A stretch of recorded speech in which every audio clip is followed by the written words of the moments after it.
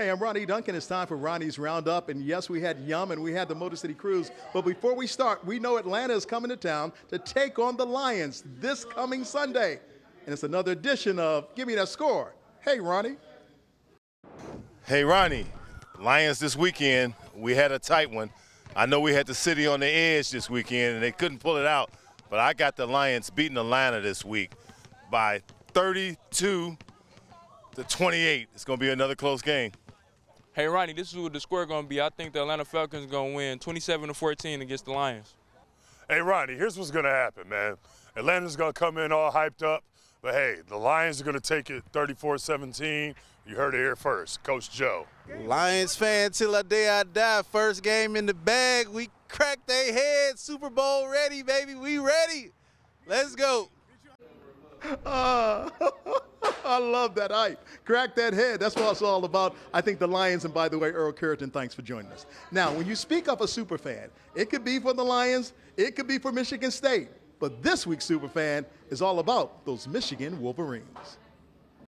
They're up there in the ranks with the best of them.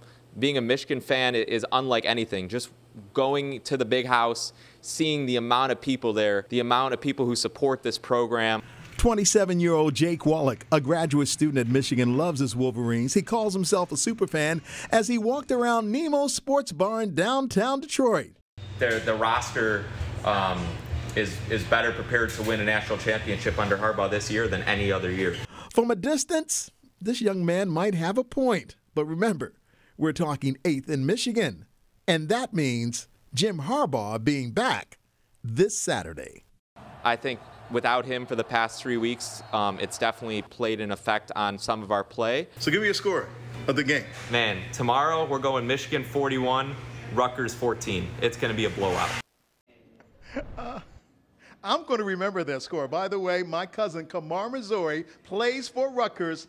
I'm going against the Wolverines. I smell an upset. One guy doesn't smell an upset, but he smells a lot of good basketball. He's Ben Carloni, general manager of the Motor City Cruise. Man, you got a big game coming up November 14th, but more importantly, you got a Fan Fest coming up next Saturday. Talk to me about it.